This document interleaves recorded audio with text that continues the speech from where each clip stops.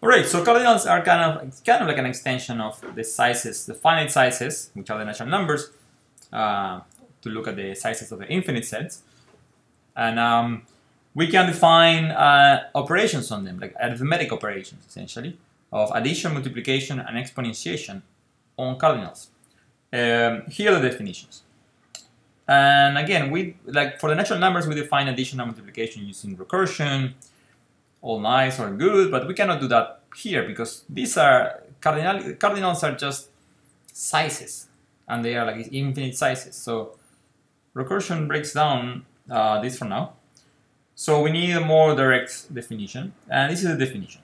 So, and as you see, this is gonna make sense. So kappa and lambda be cardinals. So that means they are sets which have a certain size, and they are the particular representatives of these sets that we call cardinals. So the addition of these two cardinals is going to be the cardinal of the disjoint union of kappa and lambda. Okay, cardinality of the disjoint union. So what do I mean by the disjoint union? So kappa square union lambda. Disjoint union means that we union them, but we force them to be disjoint inside the union. We don't want to kind of them to overlap. So essentially, usually what you do is you take all the pairs of the form 0, k for k in kappa, and you union with the pairs 1, L for L in lambda. So essentially, alright, so we kind of force them to be disjoint by taking them, multiplying 1 times 0 and then 1 times 1, and now we have two disjoint sets. The ones that start with 0 correspond to kappa, the ones that start with 1 correspond to lambda. And now, so this essentially these sets, here is 0, here is 1, and here we have kappa, here we have lambda. It's the union of these two sets. And the addition of the cardinals is going to be the cardinality of this new set that we build by doing the disjoint union. Okay, makes sense. And good. So what about times? For times, we just do the Cartesian product. And so the cardinality of the Cartesian product of kappa and lambda. So the set of all pairs from kappa and lambda. And again, we have to apply this cardinality function because this set up here is not going to be a cardinal itself. We just need to take a representative for the size. So the size of kappa times lambda.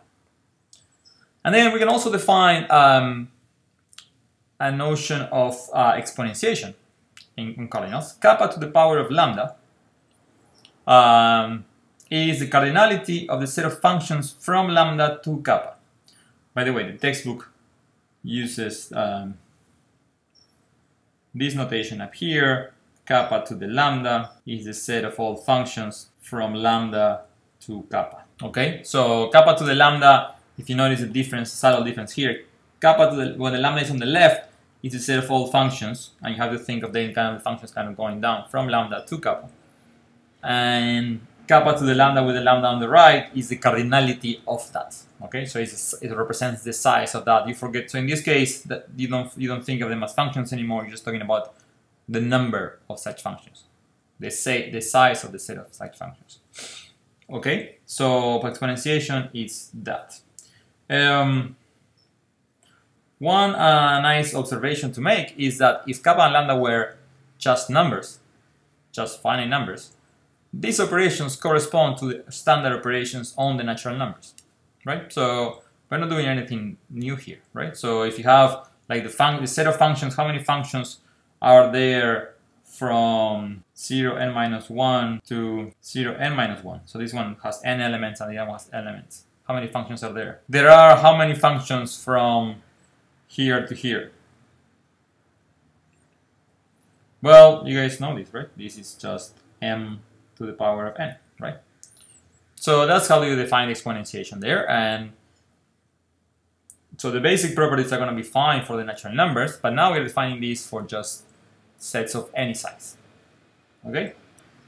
It's actually quite surprising that these operations on infinite sets have almost the same properties as the operation in natural numbers. Not all the same, but many of them are the same.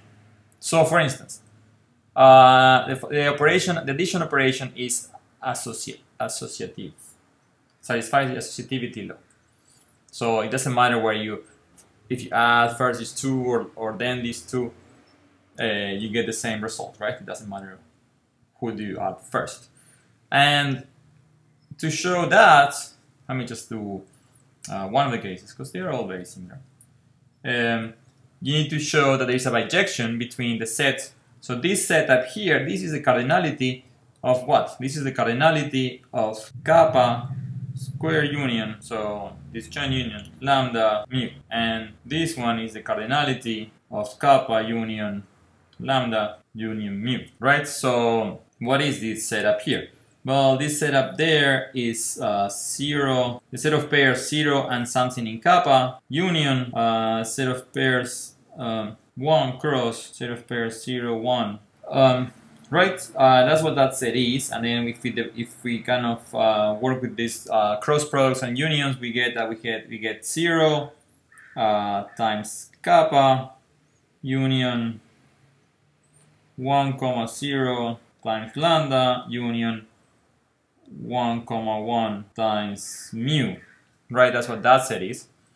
This is essentially these are three sets of the corresponding sizes, and then we're uniting them together. So it's not hard to see that when we look at this one, we're gonna get something slightly different, but very similar, right? We're gonna get the pair 0, 0 times kappa union the pair 0, 1 times lambda union just 1, I need more space, times mu, and it's not hard to see that this guy and these guys are equinumerous. So to show these are equinumerous, you need to map this set to that set, and then map this set to this set, and map this set to that set, right? And then you just define what function it is, mapping these things, and you're gonna get the bijection between the two sides. Yeah, so that's how you prove it there.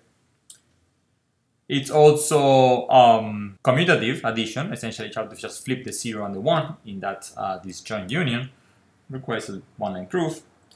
Multiplication satisfies the associativity law. And again, here, well, we have triples, right? So essentially, when you define these Cartesian products, in one case, what you're gonna get, in this case, I'm gonna do a few steps in one. This is the cardinality of the set of pairs kappa k, comma l, comma m. This is the pair of pairs for k in kappa, l in lambda, and m in mu, while the other one over here is gonna be the cardinality of the pairs kappa, l, m in mu, and then those two sets are, well, they are different sets as sets, but of course there is an easy bijection mapping these guys. Essentially mapping this element to that element, just flipping, moving the pair from one side to the other. Of course, they are in a bijection, so these two are same size. Commutativity is also multiplication is also commutative. Essentially, you have to take the Cartesian product and flip it, and you get that. Associativity, it's also quite easy. If here is lambda, here is mu, this is a disjoint union of lambda times mu, and here is kappa, here is kappa times lambda, here is kappa times mu, and everything together is kappa times lambda union, square union, kappa times mu, but then of course that's the same as lambda union mu times kappa. So you can see it one way or another, and you get this guy is equal to that guy. Exponentiation has some nice interesting properties, and this is interesting how these properties, which I guess we proved by recursion before, and they are these tricky properties of exponentiation, are actually just natural properties that follow from these definitions as set of functions. You have to be careful of how you define these things, right? So let's do a couple of these. So for instance, we want to define here a function f that goes from the space of functions from lambda, the set of functions from lambda plus mu to the kappa, to the space of functions from lambda to the kappa, Cartesian product functions from mu to the kappa. Okay, so that means we want to transform a function of the first kind into a pair of functions of the other kind. And how are we going to do? If you have a function, we're going to define this one. If you have a g that belongs to this guy, we're going to map this. We're going to let this be the pair. We need to be a pair, right? Because we need one in each. And here we're going to do g restricted to lambda, comma, g restricted to mu. And then this one belongs to here, and this one belongs to here. So see, a function whose domain, whose originally domain was the union, the disjoint union of lambda and plus, let me just actually write disjoint union there, now splits into two functions, one with domain lambda and one with domain mu. And to show that it's actually a bijection, you need to show that it's an inverse, a given, an inverse essentially, that given two functions, one with domain lambda and one with domain mu, you can recover a function whose domain is the disjoint union of lambda times mu. So the inverse operation of this f. And that's how you get that these two sizes are the same. The product rule for the exponentiation also works. So now again, we will need to define a function that we're going to define a function from mu to the lambda to the kappa. So we're going to do it in this direction, to lambda times mu to the kappa. And so what is this function going to be? So this function f applied to a g, now a g that belongs to here, is going to be what? So now we have to define, this object should be a function also that belongs to kappa. It's a function that goes from mu times lambda times mu to kappa, right? So how we define a function, we need to say what the function does on its values. Okay, so what is this function going to do on its values? When we apply this function that we get here to, let's say, L comma M, we should get, so here is L comma M, and we are going to get something that belongs, so Fg applied to L comma M has to belong to K, to kappa, right? So what is this going to be? Well, G, if you apply G to something in mu, what is that going to give us? Phi G applied to something in mu is going to give us a function from lambda to kappa, right? So g of m is a function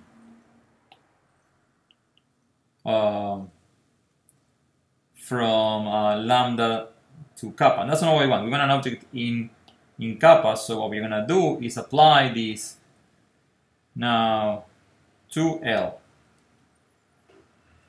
And now we get a function in an element of kappa. Okay, so this is a bit tricky. It's a bit abstract. So please slow down this part, take a look, try to prove this bijection that you can actually go back from the right hand side. You can do the inverse function of this, and because it's a function that you're applying, the input of this function is a function and you're operating a function. So that's why it's a bit abstract, and it requires actually to sit down with yourself and play down with it a little bit, and also look at it on the book. All right, see you guys next week.